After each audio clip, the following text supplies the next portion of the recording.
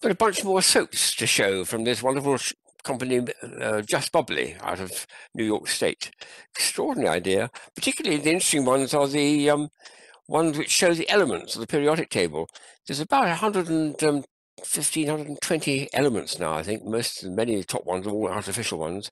And she's managed to make good quality soap copies of about 40 of them, she says. And she sent me samples of them. So sulfur, which is yellow, that's good. And copper is a copper color, but krypton's a gas, so, well, that's pretense.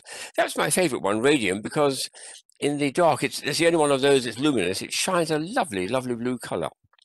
But look at this one here. Look at this bit of nonsense. Oh, this is her with her tongue firmly in the cheek. She's invented a thing called the element of surprise. It's number 122, which is way above the periodic table's top one, I think it is. And she just makes it a bit of fun. And it's luminous, incidentally. So it's a large, full-size bar. The other ones are small bars.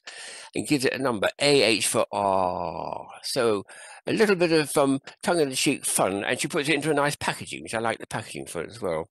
But these soaps are excellent little things for bars and for little presents. Each of them contains the number on the periodic table, which is the top number, number 16. See if we can get it into focus.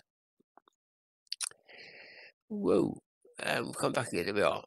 And then the bottom number, which is 32 point, that will be the atomic weight or atomic mass, which should be, that's the number of protons in it, which gives you most of its chemistry, and this will be the extra number high, will be lots of neutrons in it as well. So, and coppers, again, she tries to keep it accurate as she can. Of course, each of these has isotopes, so they will have other versions of them with other different numbers of neutrons in it. That's the copper one. And the krypton is a gas, one of the inert gases, I think. But anyway, she's given it the right number figures on it. That's the main thing. So, but my favorite one is radium. It's such a nice one. We're thinking about getting this as a Christmas pack because the glow it makes in the dark is just stunning. It's a kind of stuff called luminescent zinc sulfide, which creates the effect apparently. So wonderful.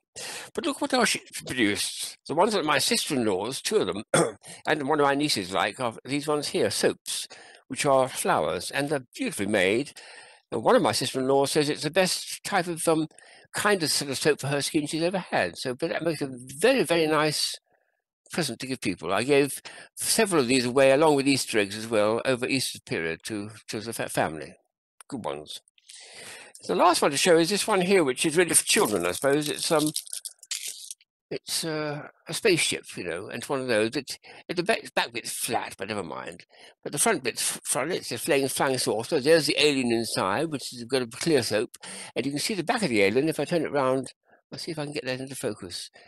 There's a little, I think probably a plastic figure inside, which the child will come to when it's done enough soaping and bathing itself. It'll be a little extra surprise. Like sometimes you get little frogs inside, princess type shaped, whatever it is, soaps. But that's a very, very nice little thing for a kid to play with in the bath, and then to recover the little spaceman, the little alien inside. So it's some very inventive stuff. This lady I've been having several chats with over the last few months, and I sent her a list of all my fun soaps which I've been showing on our YouTube channel. And the one she really likes, which she hasn't seen before, was that 40-year-old Japanese one, which is a striptease soap. She wants to make a very a sensible version of it, not rude or anything like that. But there's some very, very clever